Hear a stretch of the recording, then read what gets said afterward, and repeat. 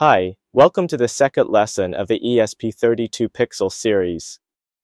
In this lesson, I will show you how to display arbitrary graphics on the pixel display and use the touch function to make a small drawing board. First, we find the code for lesson 2 in the course files and open it. If you don't know where to download the course files, you can open the Arduino website and click on the wiki page. In the upper right corner of the wiki page, there is the Arduino GitHub entrance. I will put all the course materials on GitHub so that it is easy to update at any time, and it is also convenient for you to download it. Then go back to the Arduino IDE, the code is already open. But before we start, we need to install two libraries we need. The first one is the lovyanGFX library, which is a graphics library that can help us drive the screen and display any text and pattern on the screen. Before using the lovyanGFX library, we also need to configure the display and touch driver interfaces.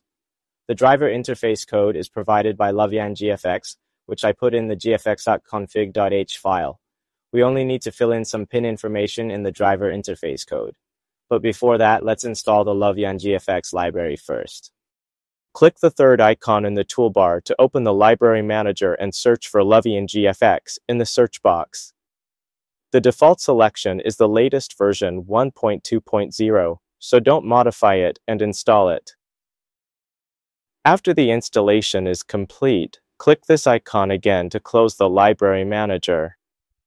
Next, let's take a look at how to configure the driver interface in the gfx_config.h file. First, we need to declare two constants according to the resolution of the display.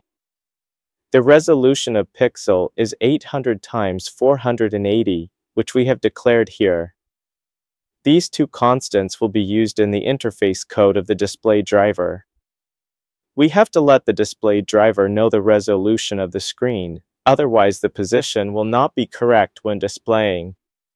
Next, let's look at the driver interface code, which still belongs to the display part. From D0 to D15, they correspond to different I/O ports, and there are comments saying B3, G2, R3, etc. How to understand this? Don't panic, listen to me and explain it to you slowly. Let's open the schematic of the pixel board first. We need to refer to it when configuring the driver interface code. In the course file, open File, find the schematic, and then open it. In the Arduino IDE, you will see that these I/O ports are divided into three parts, namely B, G, and R. In fact, they correspond to the three primary colors, blue, green, and red. We know that all colors are composed of these three colors, and the colors in our display are the same. However, in the display, there is another parameter called color depth, which refers to the color range that the screen can display. The color depth of the pixel board's display is 16 bits. Among them, there are 5 bits for blue, 6 bits for green, and 5 bits for red, so the protocol used by our display can be called RGB 565. Next, let's see how the display in the circuit diagram is connected to the chip. Scroll down and find the RGB_LCD section. You will find that the display actually supports RGB 888, and the color depth should be 24 bits. But in order to save I/O, we chose to reduce the color depth and ground the low-bit pins. Okay, after understanding this, let's first see that R3 corresponds to the IO45 pin in the Arduino IDE.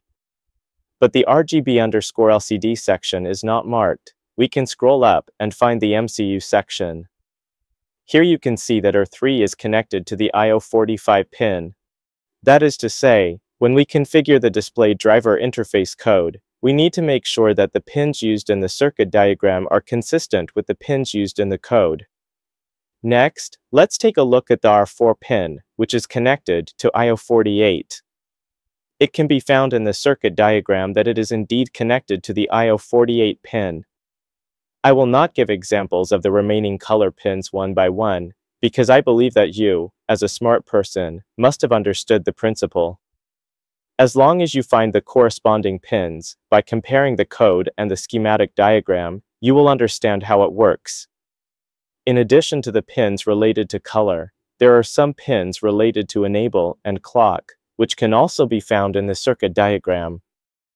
The frequency of writing data is the highest frequency I have tested. Please do not modify it, otherwise the screen will be distorted. The following values are set according to the parameters of the screen, so you don't need to pay attention to them. The small section in the middle is related to the backlight of the screen, but you will find that I filled in -1 here for the backlight control pin.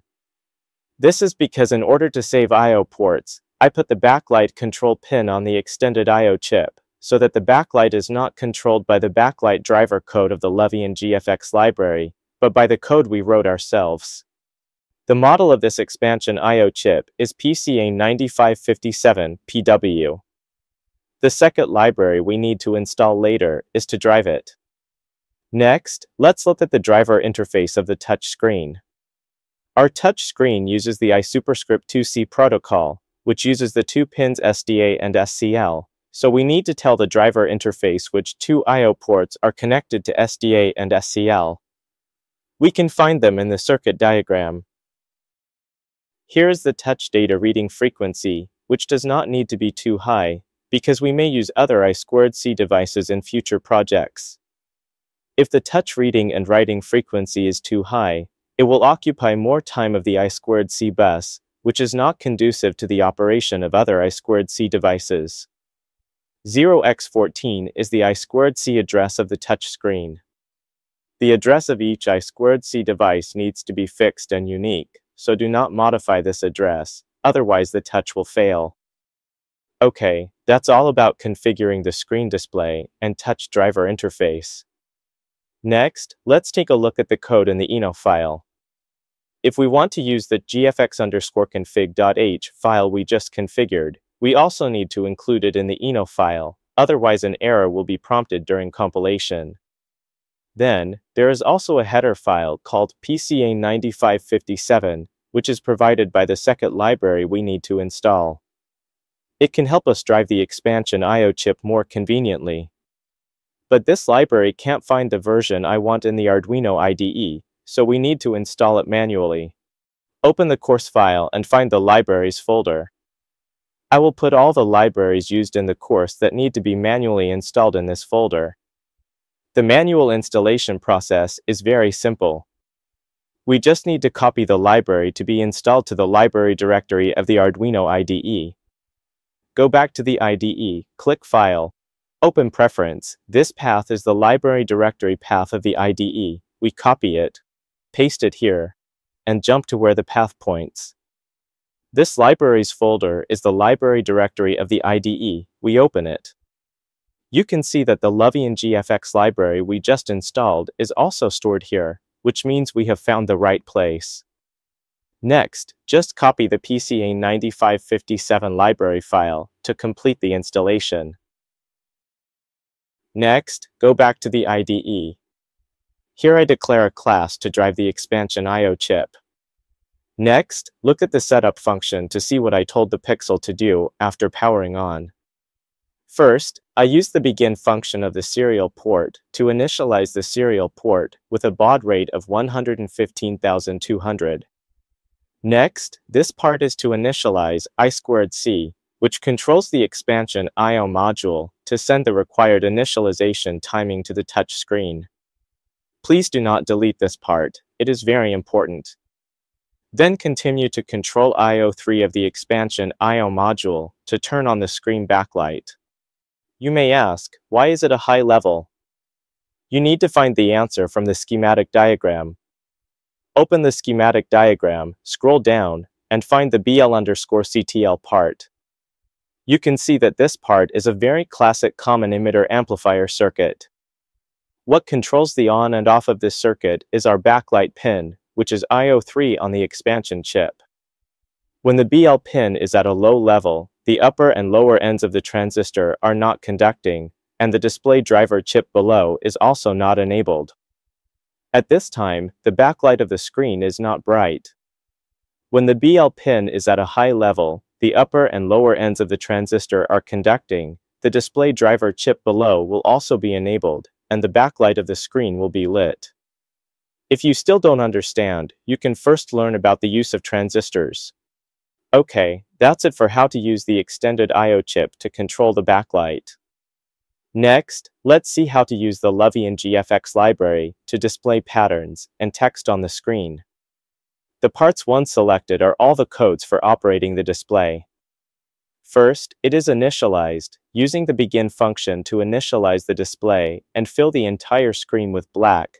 Then it sets the text size, and finally, it delays for 100 milliseconds.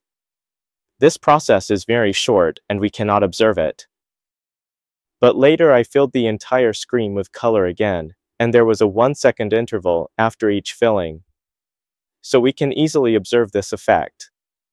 Then, fill circle was used to fill a circle with a radius of 50 at the screen X coordinate of 100 and the Y coordinate of 100, and the color was yellow. You can adjust these parameters at will to draw a circle of your favorite size and color. Then, the setCursor function is used to set the cursor position. The cursor position is the initial position of the text printing, so after the next print function is executed, the text will start printing at the X coordinate of 200 and the Y coordinate of 240. Of course, these parameters are also determined by you, including the printed text, which can be modified at will. In addition, you can search lovyanGFX in Google to find the GitHub address of this library. Scroll down and you will see an introduction to all the functions of this library, which will help you understand the powerful functions of this library and help you design more beautiful interfaces. Next, let's look at what is done in the loop function. First, two variables are declared. The getTouch function is used to determine whether a touch event has occurred on the touch screen. When a touch event occurs, the getTouch function will pass the X coordinate and Y coordinate of the touch to these two variables. At the same time, the return value of the getTouch function is true and is passed to the variable touched. Then, when a touch occurs, the condition of the if statement is met, and the code inside is executed, using fillCircle to fill a circle with a radius of 10 at the coordinates where the touch occurs. Finally, the coordinates where the touch occurs are printed out through the serial port.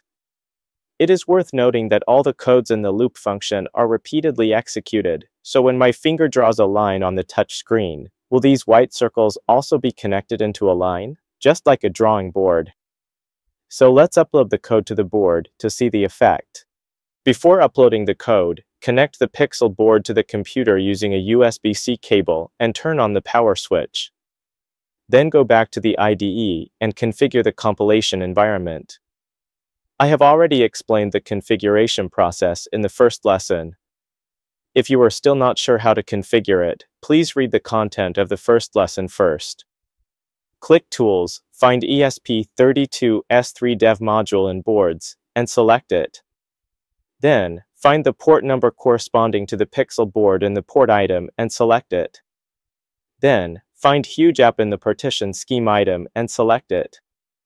Finally, in the PSRAM item, select OPI SRAM. Be sure to make sure that the compilation environment is configured, otherwise the code may not run properly after being uploaded to the board. Now, we click the Upload button in the upper left corner to upload the code to the Pixel board. Because the upload process is quite long, I will speed up this part of the screen. When the code is uploaded, we can see that the Pixel board will automatically reset, and then it will run as we expected. When the code in the setup function is finished running, it will stay on this screen. At this time, when we touch the screen with our hands, the screen will draw a small white circle where the touch occurs. When I draw a line on the screen, the small white circles become connected into lines. This is really interesting. Okay, the content of this class is over here. If you have any questions, you can post in the forum and I will reply to you as soon as I see it. If you think this class is helpful to you, please give me a like. Thank you for watching. See you next time.